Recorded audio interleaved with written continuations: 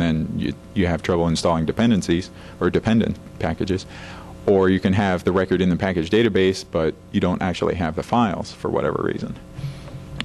And that can cause trouble.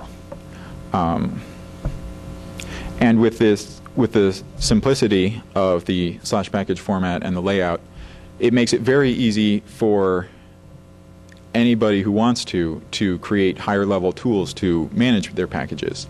I've got a bunch of tools that are just simply shell scripts that can install and uninstall packages. And it would be easy for anybody who doesn't like the tools that are out there to create their own, because everything is done in a fairly simple way. So I mentioned before registration, and for registration we like to look at other registration systems out there to get an idea of what a good registration system looks like. And I think DNS is an excellent example. It's a hierarchical namespace. The file system is also a hierarchical namespace. With hierarchy, you have the opportunity for delegation. Yahoo.com is delegated to Yahoo. We can find a file prefix, a path name for a directory, and delegate that. Anything within a domain name or within a directory can be controlled by the person we delegated it to. And that really reduces the amount of coordination necessary. We don't worry that there's more than one computer out there called www, because they're all in separate domains, so there's no confusion, there's no collision. The same thing applies with files within a package here. If they're all in their own directories, they won't conflict with each other. The one exception to that is command names. Those are all squashed into a flat namespace by way of $path, the environment variable. And people are used to just typing the name of the command, and that'll get them the program they want. They don't really want to have to type in a full path, and people type commands a lot, so it's good that they should be able to do just the base name of the command. And so we register command names too, along with package names.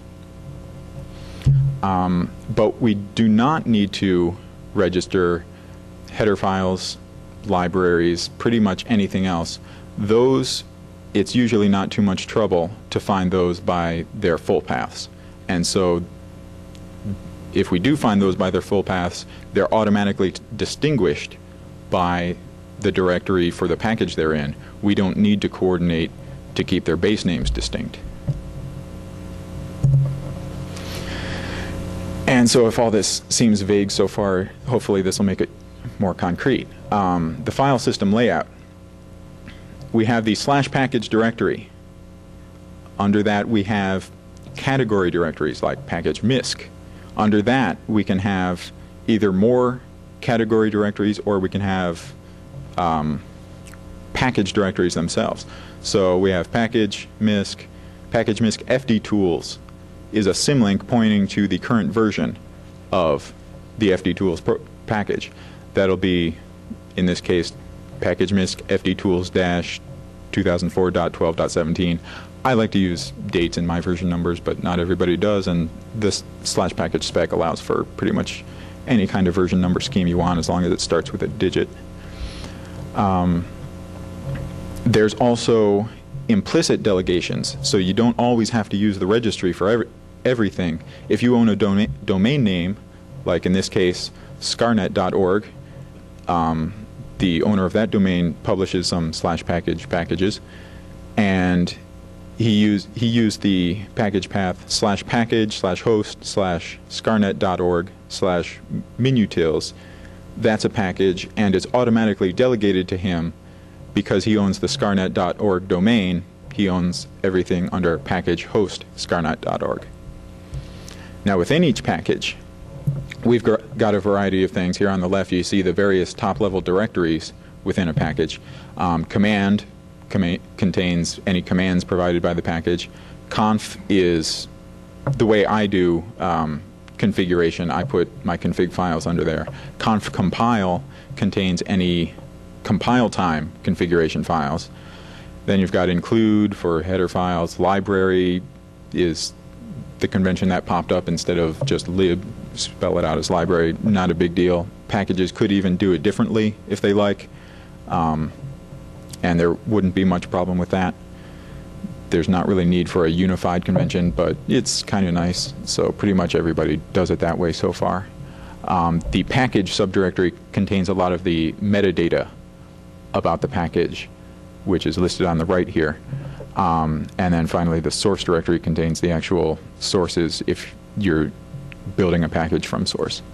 Some of the metadata within the package directory is you've got an install script, which usually breaks down into 3 basic steps. Compile, which creates everything within the package directory itself.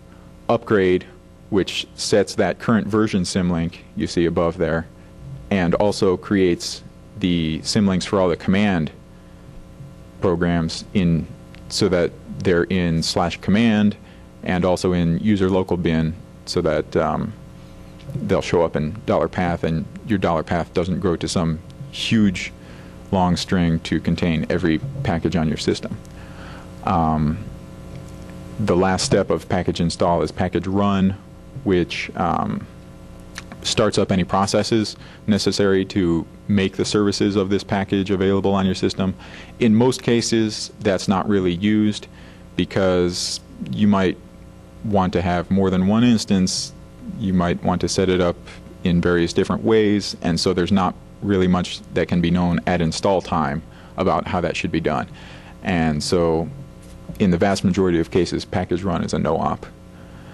You've also got package sharing, which is, this one's not a script. It tells you how shareable these various files are. So for example, the source directory, that's portable to any platform, at least any platform that the package will run on at all. Those files are going to be the same on all those different platforms. So you can just store one copy of that. If you're running a heterogeneous collection of systems, you can just store one copy of that source directory somehow and make it available on all the systems. Whereas the command directory or the library directory, that will contain compiled code, so that will be specific to a certain architecture, OS, and so you'll have to store one copy of that for each kind of system that you're running. The package versions file tells you a list of versions of the package. That's mostly so it contains all the versions up to date, and so you can, if you're looking for version 1.2 or newer when you're doing dependency tracking, you can look in that file, and if you see 1.2 listed, then you know that this package is at least as new as version 1.2, and so it should be good to use. Is that all clear? I'm sure yeah, anyway. So this versioning, where you see here the version number is part of the path that the package is installed as. That means different versions go in different directories, and so you can have multiple versions installed at the same time and they won't conflict with each other. That's useful when you want to test a new version.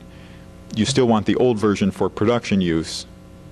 You're not entirely sure you trust the new version yet, but you can put it on there in the normal way. You don't have to do any special work to put it somewhere else, and you can try it out from there. And then finally, when you're ready, when you do know that you trust this new version, then you can update that current version symlink, and you'll be all set. That updating of the symlink is just a single atomic operation, and that upgrades your whole package instantaneously. So for example, there is zero risk of, okay, something on the system invoked this command and the command had been updated already, but one of the libraries it links to hadn't been updated, so I got the new version of the command and the old version of the library and something bad happened. That can't happen here.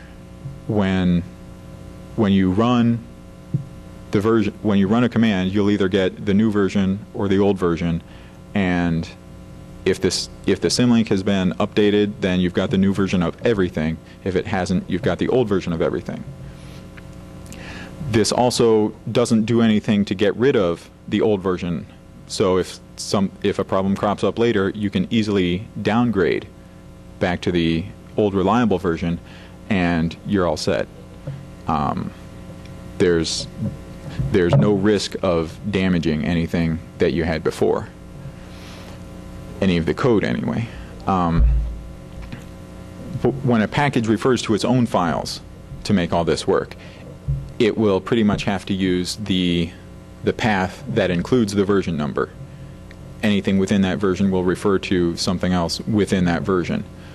That way, something can work even when it doesn't have the current version symlink pointing to it.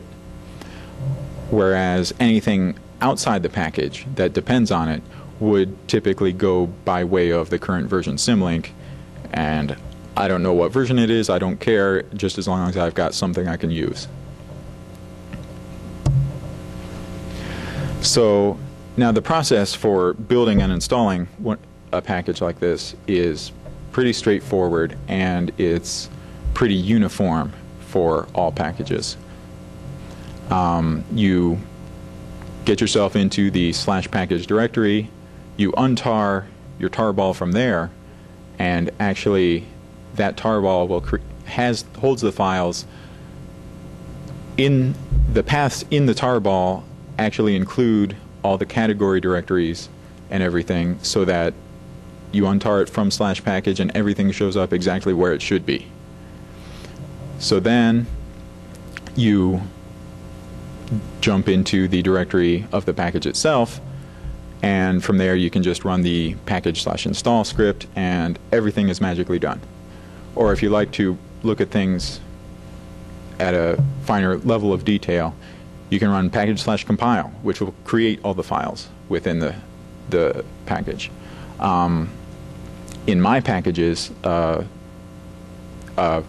convention I use is I have a package/own script that's included here. So far it's a no-op because none of my packages need it, but the purpose of it being there is if you need to set any specific ownership or set UID, set GID bits, that can go there.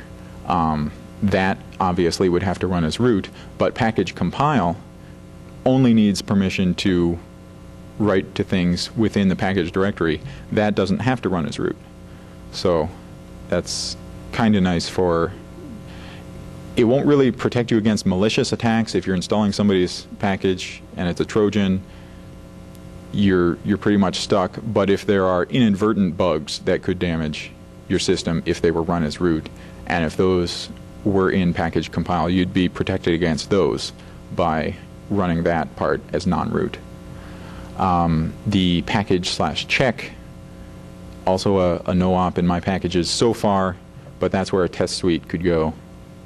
Package/build just runs those first three.